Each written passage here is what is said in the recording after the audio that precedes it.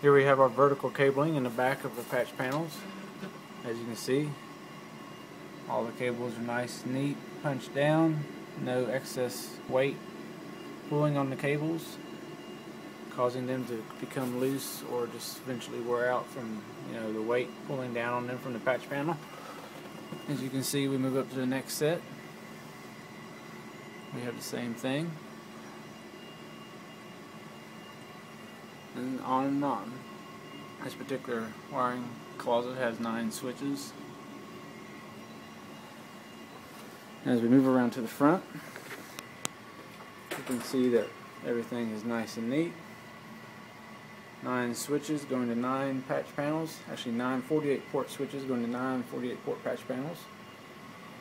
As you get into closer here, you can see that the top cable goes to the top switch port. The bottom cable goes to the bottom switch port.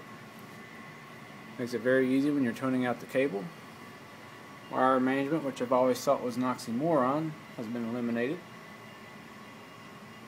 1-foot cables are used, creating a nice clean horseshoe design.